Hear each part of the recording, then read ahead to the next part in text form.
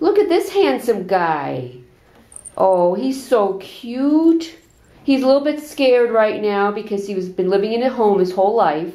And we brought him here to get some pictures of him, so he doesn't know what he's doing here at the vet's office. It's kind of scary when you come from a home into a place with all kinds of weird smells and strangers.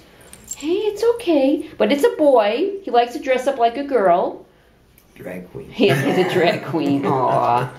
This was the only outfit we had, so we say real men wear pink, right? That's right. Oh, look how cute he is. His name is Puss in Boots. He's absolutely stunning. He's a beautiful, pretty big guy. He's got the white boots and the white bib, I think. I can't see.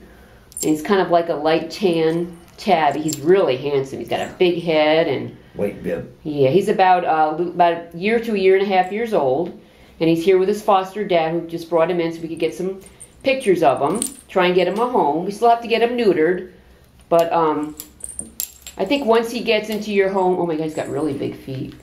He's got huge feet and head. He's just gorgeous.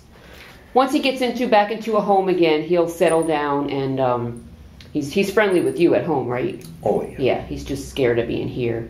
I know, you look so scared, honey. He'd be like a one owner, maybe two cats. Oh, yeah. Right now he's not getting along with the other cats, but it could be because he's hasn't been neutered yet. So we'll report back once he gets neutered, and we'll know a little bit more. But you can see he's kind of calming down with his dad petting him. His foster dad, I should say. So we want to try and find this cutie a home. If you like the big tabby cats, I think you're just going to fall in love with this guy. So this is Puss in Boots. Bye-bye.